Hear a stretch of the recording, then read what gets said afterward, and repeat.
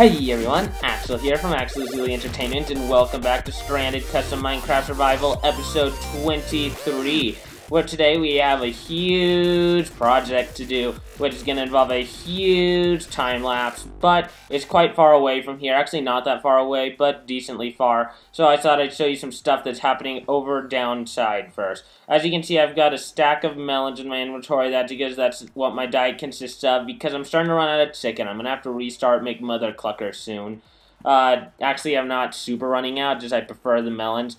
But all the melons that I have are from the storage over there from before I had the melon farm, because I've been saving to count up how many melons I've gotten in the past week. I've only AFK'd like 3 days this week, I believe, so about 25-ish hours, probably almost 30 hours, but let's see. I've gotten a bit over 2 stacks of pumpkins, that's sweet, and I've got a bunch of melons. So as you can see, after about 30 hours of working, of AFKing, not working, I haven't gotten a massive amount, but that's not the point of the farm. The point isn't to mass produce, because I don't want to have to go overboard like what happened with the cactus farm. And the second thing, it actually, as you may know, this house that I always pop up into, it's based on Crainer's house from the original, his original house in the Crundy Craft series. So I decided to make it more Crainer themed. Da da da da. And to the house I've added the Crainer style Cobble Killer. Hooray! Now Crainer will love this house. You just flick the switch and it throws the cobblestone into the fiery depths of destruction. And it's made specifically for Crainer because this is Crainer's house. And so it's a cobble killer, and I've loaded it up with tons of cobble, so if Crainer ever comes and does a collab with me, which will never happen, yeah, that'll be cool. But I'll show you what's up with the melon farm. I told you I had to get it so that it wouldn't trigger all day. The trick is I made the wire really long. This wire right here is 15, I believe, 15 blocks long, so when it gets up to here, it has a very low signal. But then it hits the repeater and powers all the pistons. That means it powers the pistons only when it's gotten enough energy to go all the way up this wire, which is almost around midnight. So now, none of the pistons are active unless it's about midnight. Aw, dang it. I don't know why this happened. I believe I had a chicken in here earlier, so the chicken might have stamped on my seeds, but I'm going to have to fix that. That's pretty upsetting. Is the one over in this corner okay? No, that one's gone also. I think chickens are getting in here and ruining it, and the pistons are killing them, which is good because the pistons are killing the chickens that are screwing up my machine. But it works pretty well. If you set it to daytime, I'll show you. Boop. Since it's not full midday yet, it's after midday. It didn't activate right there. Oops, I'm getting a little bit hot. But to the big project of today, we have a special project inspired by one of my favorite Minecraft Let's Players of all time, Zadaf Plays. I highly suggest him. He's one of the best Minecraft Let's players of them all, and definitely the most underrated Minecraft Let's Player. He only has 13k subscribers. He is very, very underrated. And that's pretty, but he built something in his most recent episode. Actually, by the time I actually release this episode, he'll probably have made, one new episode, because he posts weekly and I post weekly. But it has to do with this big square over here. And no, I'm not making a second Project Iron Chunk, but now that you mention it, I might have to make a Project Gold Chunk someday. But, we're almost ready to get started. I think I have a bed with me, because this is going to be a long project, so I might just place the bed right now, not wait for tonight, because now that I see the sun is down, my original thought a few seconds ago was, go to sleep, then go do the project, but since I have a bed with me, I'm not going to waste your time doing that. So, here it is. I have mined out an entire chunk, and you may recognize this chunk from the very beginning of the series as the chunk that our spaceship crash landed in, which, of course, is the world spawn chunk. So, let's put down a bed. Huh! And a torch right next to the bed to keep us from dying. It's not night yet, but you can't see what the signs say down yet, but it all will be explained in due time. This is a project, if you watch Zadaf plays, which is kind of unlikely because he only has 13k subs, but if you watch him, you'll know what I'm making. And the answer is we are making a calendar. As you can see, we have these enabled all 1 to 31, and they're all good and dandy like that. So what's going to happen is we're going to build a calendar. It's going to count all the days of the month and all the months of the year, and it's going to have a year counter. And that's how it's going to work. And it's going to be pretty freaking sweet. And so that's how it's going to work. So I can't really... This is a pretty big and complicated project, which shall take quite a while. And if you know me, you know exactly what that means. Of course, we're going to be having... Presented by 99 Lives, we're going to have another time-lapse of me building this freaking calendar. Ready, set, go!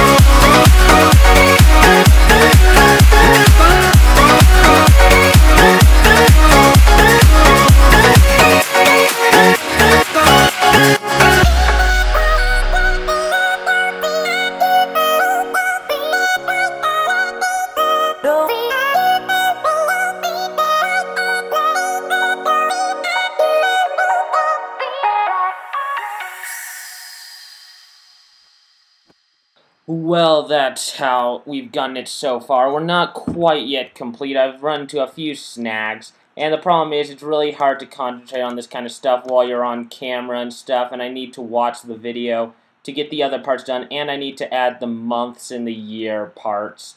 So, what I'm thinking is I'm probably going to do the rest off camera. And I'll catch you in a few minutes to play. It will start January the 1st.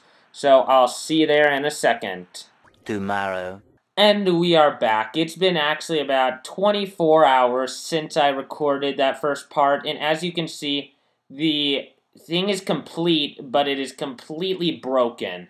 So, as you can see, the days are just going along crazily, and so I've got the whole thing built. As you can see, I tried to keep it confined to one chunk, but I figured out that that was pretty much impossible, so I split it up into being in all the chunks around this area. So, it's done, but as you can see, the days are just going along wildly, and that's because of part of Zadaf's design. Now, what happened is he had it at a daylight sensor, and I've set this so that the cord is 16 blocks long, meaning it's the maximum length. So, as you can see, it's November. I've got the whole thing working. This took forever. But the problem is, it's not just 16 for one tick a day. And I think Zadaf's going to realize this, because it seems that he didn't quite turn it on the first video.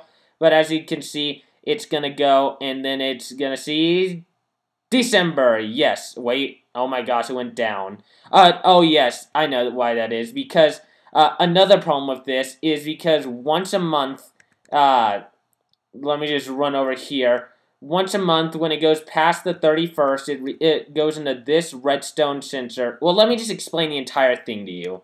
Okay, so there's a item that goes around these hoppers, and whenever it goes to a piston, it lowers it, showing you the day. For example, as you can see, it says the 23rd right there. And it's all powered because of the redstone I have down here that hits these torches, and it shuts down the machine. For like a full tutorial thing like this, go check out Zadaf Plays video, except I'm going to address one thing he didn't address.